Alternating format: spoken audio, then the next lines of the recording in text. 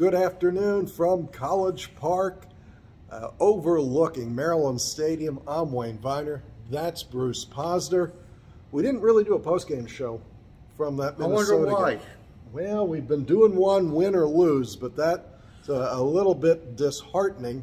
But I'll ask you now on Football Tuesday, what was your takeaway from the Minnesota game? To me, that game all came down to one play. The game did. It was Maryland started off slow. Leah played okay. You heard Loxley say that today.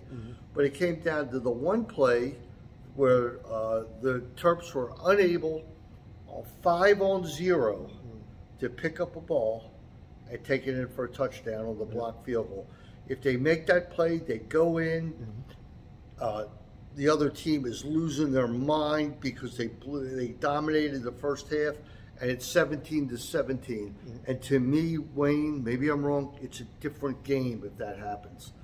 But it didn't happen. They came out, boom, boom, boom, it was over. It was nothing to say. A couple touchdowns, dominated us. But even if they came back out, Minnesota scored, you're down by 7 with the ball. Well, the momentum lift.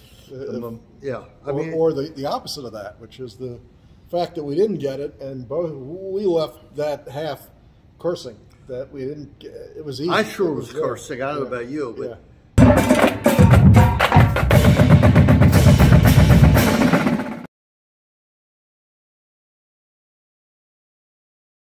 Viener Forgates makes your company work. Make your company work with hybrid solutions from Microsoft and Nextiva. The other thing that Loxley mentioned, and I'm talking mainly offensively, is that you can't have 5 drops. Leah was 17 for 27 with 5 drops. And you can't have that. You can have 1 or 2, but, you know, I know that 4th down play, 4th and 1 to Chig, he never drops the ball. It was not a perfect pass.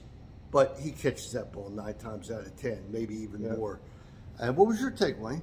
My take is that Maryland just isn't big enough, tough enough defensively to stand up to these teams that want to road grade you. And maybe one day the talent will be here, the size, but Maryland just got pushed around for too long. Well, we hear that year after year, you know, and I thought that was the problem. I thought it was dealt with, but it wasn't. It was dealt with a bit, especially in the recruiting class that's freshmen this year. But he doesn't want to play the freshman that much, and he sometimes came out there with 2 or 3 walk-ons. Now, Greg Rose is a good player, but he's a walk-on. And Sammy O, they picked him up from a junior college. A lot of what Maryland still plays are guys they got from a junior college or walk-ons, and the freshman class that started here in 2021 has some real talent, but they're not on the field. And I don't know if I want my 18-year-old lineman going up against every Minnesota lineman was at least a 5th-year player. They played 5 guys at 26 years total experience across 5 people. I thought the announcers made a good point that some of the NFL teams could use a line like Minnesota has. And they could. Right. They outweighed, now they're not 5-star kids, but they're huge. And doesn't mean they're great football players, but when they get in your way, it's hard to get around them. And when they get a lead and they mow you down and you get tired, you saw what happened. I mean, the second half was unwatchable. Can we use that word?